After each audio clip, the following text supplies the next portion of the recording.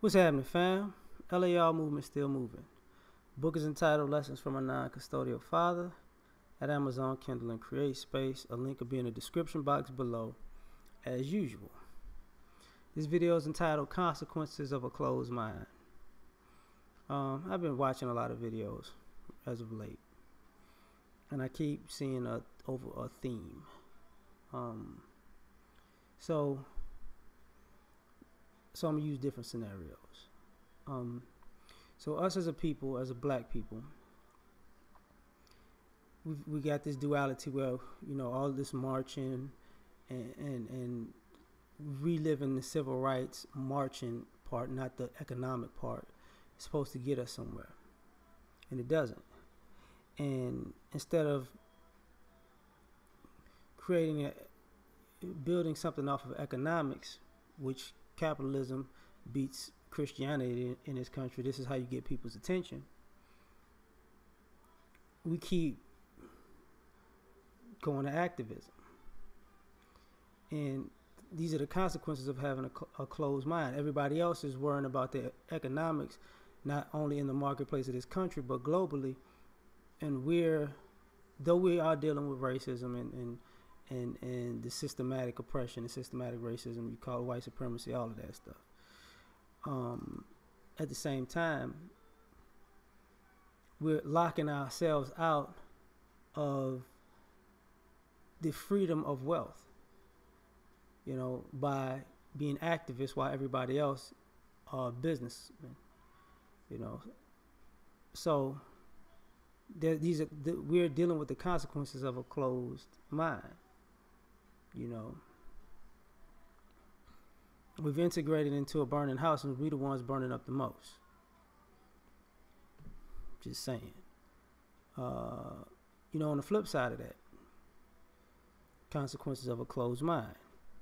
You deal with non-black people. For right now, it's a black and white issue.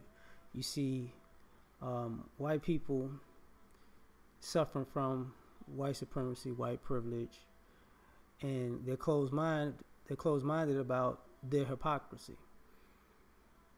The whole "you're a social justice warrior" thing, right? At the same time, they're fighting their inevitable self-destruction because they're closed-minded to the fact that they're self-destructing. They're closed-minded to the fact that they've ruined the economy. That their kids are, that they're getting hooked on drugs at an exponential level. That excusing all of their criminal behavior has created an exponential amount of criminals that do ridiculously wild things that cost people their lives on a regular basis. And all of this deflection and projection on other people does not help them in their own homes and in their own neighborhoods. But because they always have a scapegoat for their own problems, the consequences are that they're falling at a rapid rate, and you see people trying to hold on to the power structure which they're losing. Thus, people backing out of the dollar globally, because unfortunately you have the idea that might is right and white is right is at odds with the world's view of no, it's not. And because of global impact of white people across the globe, not everybody, most of the globe except for probably Africa, which I found out yesterday, a lot of Africa doesn't know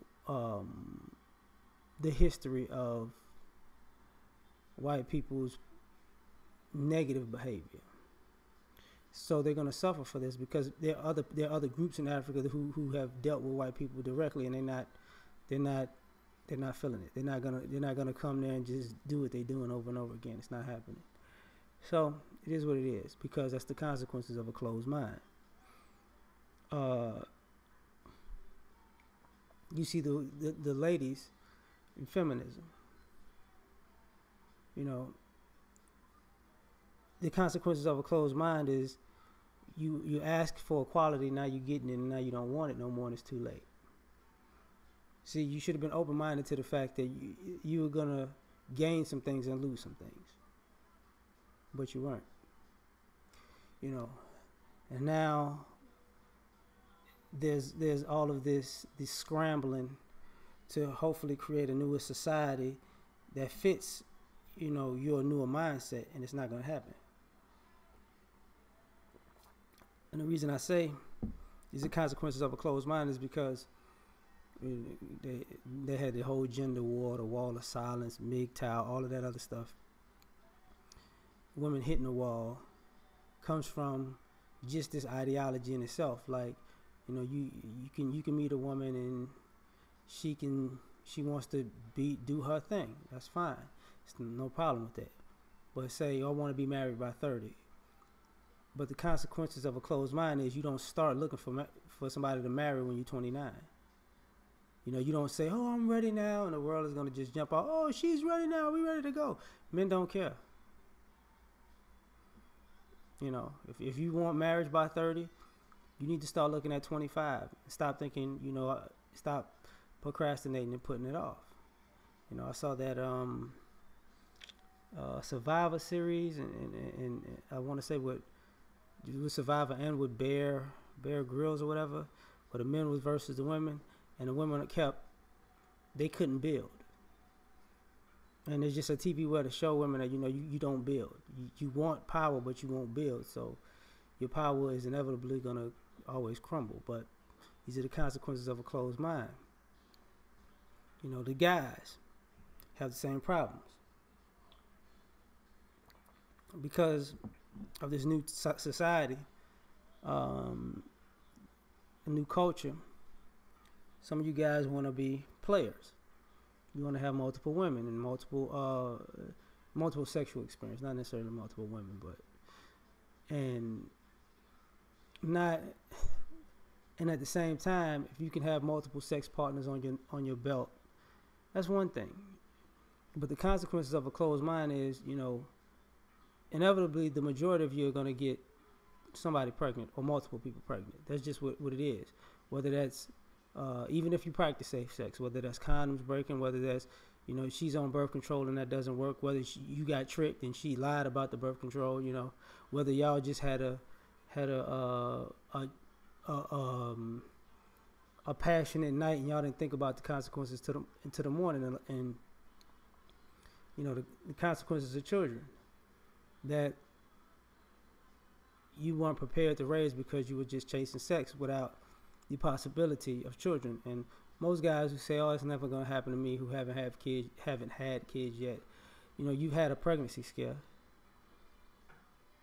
So you just was, you were fortunate that you didn't have a kid. Some people are like that. Some people have multiple kids. It is what it is. But the consequences of a closed mind is, some of y'all gonna realize, even if y'all didn't want to have children, when y'all get older, you're gonna wish you did. Because, with all this selfishness about me, I, hedonism, you're gonna realize when you get old, your ideology died too. When you died, you passed on nothing.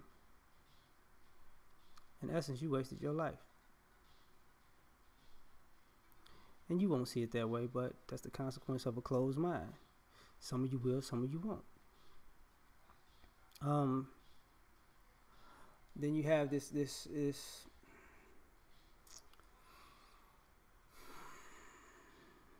capitalism. This attention-seeking form of capitalism, where I ain't gonna say a little bit. I gotta preface what I'm about to say, so give me a second.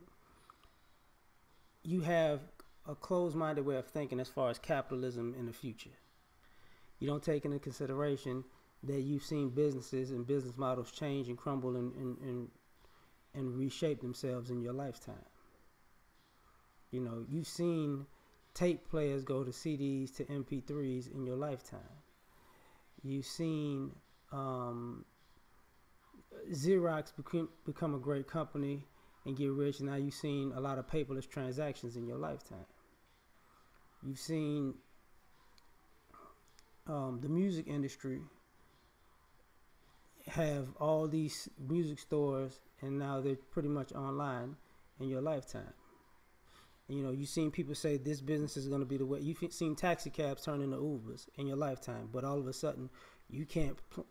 Your closed mind can't think that maybe you might want to try different avenues to create income because you have no idea if your particular business is going to change throughout in society in your lifetime. Also, you just closed-minded to the fact that, you know, what feeds you might not feed you in 5 years. You know, and these are the consequences of a closed mind. That's why you got these guys out here who are coal farmers, coal farmers, who worked in coal mines thinking that we're going to get their jobs back. No, you're not. You know, you don't think about, it was cool when you saw the self-checkout lines in Walmart. Now you're seeing a lot of automation everywhere. You don't realize that's going to cost people jobs, and those jobs might affect you at some point because they're going to go higher and higher up the food chain. But since you're closed-minded to the fact, oh, this ain't going to happen to me, because I know people and coworkers who feel the same way. You really think they're going to take your level of lackluster performance because you feel like you're getting over on the system because you're getting paid too much to do too little? You think somebody's not trying to figure out a way to knock you out of that spot and put something in that spot that works? That's what we used to do. That's what businesses did with people all the time. If a person who was overpaid and underproductive got bounced out for somebody who was younger and more productive that they paid less. So you think that doesn't work with the same aspects of machines? And the youth coming up also? And the advent of how to use all these technologies? You're going to be out in the cold. Consequences of a closed mind. Same thing when it goes to health. Just because they have all of these advances in medicine doesn't mean you get to poison your body daily. And, you know, you can go to the doctor and fix it. That's going to cost you too much, physically and financially. These are consequences of a closed mind. You know, so that's just my thoughts on this one, folks. We out.